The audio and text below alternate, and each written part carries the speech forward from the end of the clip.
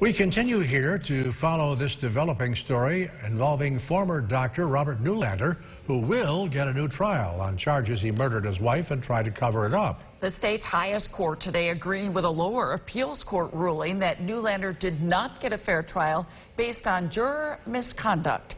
News Channel 9's Jeff Kulikowski joins us now. Jeff, you've been following this case extensively for us. You've got the decision there in your hands, and after reading it over, what have you learned about juror misconduct and how it seems to be, you know, much more than originally thought? Yeah, and Rod and Christy, I'll tell you what, it's not long. It's barely 6 pages, but I got through it pretty quickly. It's very pointed. And what surprised me the most is the extent to which they say Juror 12, Jonna Lorraine, went to cover up her texting.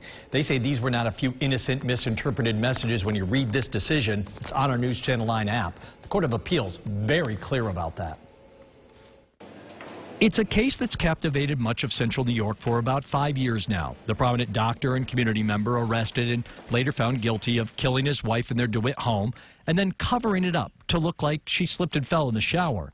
A jury finds Robert Neulander guilty of murder in 2015.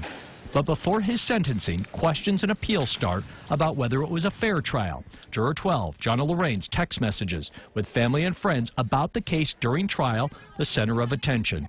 We're now learning from the Court of Appeals decision, Lorraine sent and received hundreds of text messages about the case.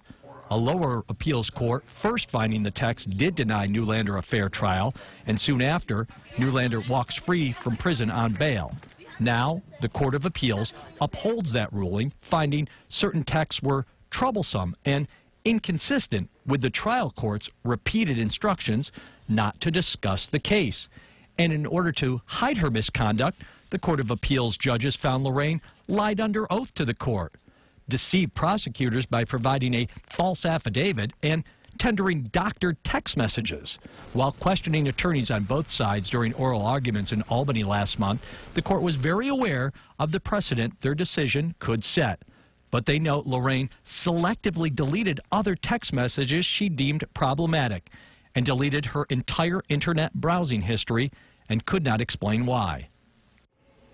Now, it took about 6 weeks for the Court of Appeals to make this decision, and it was unanimous, and they also wanted to really make it clear the importance to them of juror honesty.